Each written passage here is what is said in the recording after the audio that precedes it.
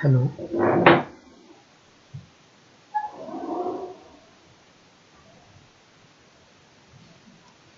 hello everyone.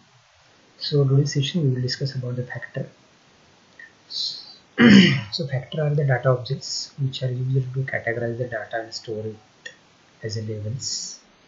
So factor as in data objects, and that the data objects will be used to categorize the data and store it as a label. For example, we consider gender as a male, female, etc. So for that male, female gender, we have to categorize female as well as the male, and we have to make its labels. So they can store both strings and integers values, no problem. It stores string as well as integer values factor. They are useful in the columns which have limited number of unique values like male, female, and true and false, etc. Already we discussed about that. So they are useful in data analysis for statistical modeling. Means where to use in data analysis for the statistical modeling purpose we require this factor. Or it is a plays a major role in statistical modeling in data analysis. So how we create the factor? So factors are created using the factor function by taking a vector as input. Means vector means we have to store the data values of either string or integer, already we discussed that.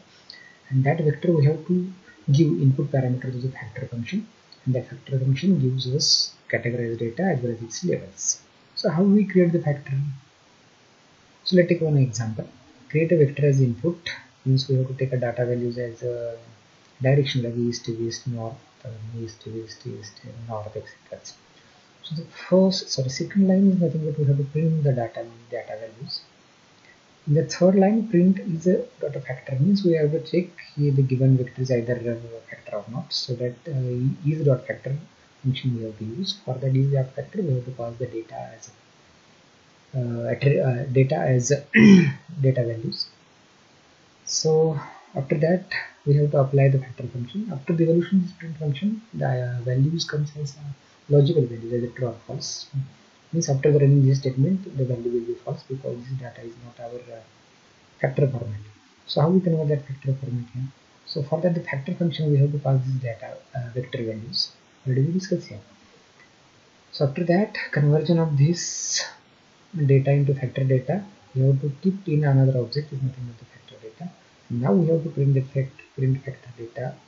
We have to display the values present in the factor data by using print function, as well as we have to also check its class by using is dot factor.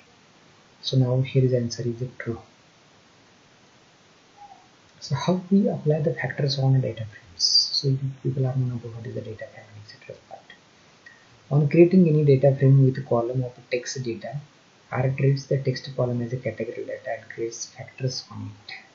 Means on text data we have to implement a factor. So how it is? So let me take one example. We have to take data frame as input data. Means input data as the name of our data frame.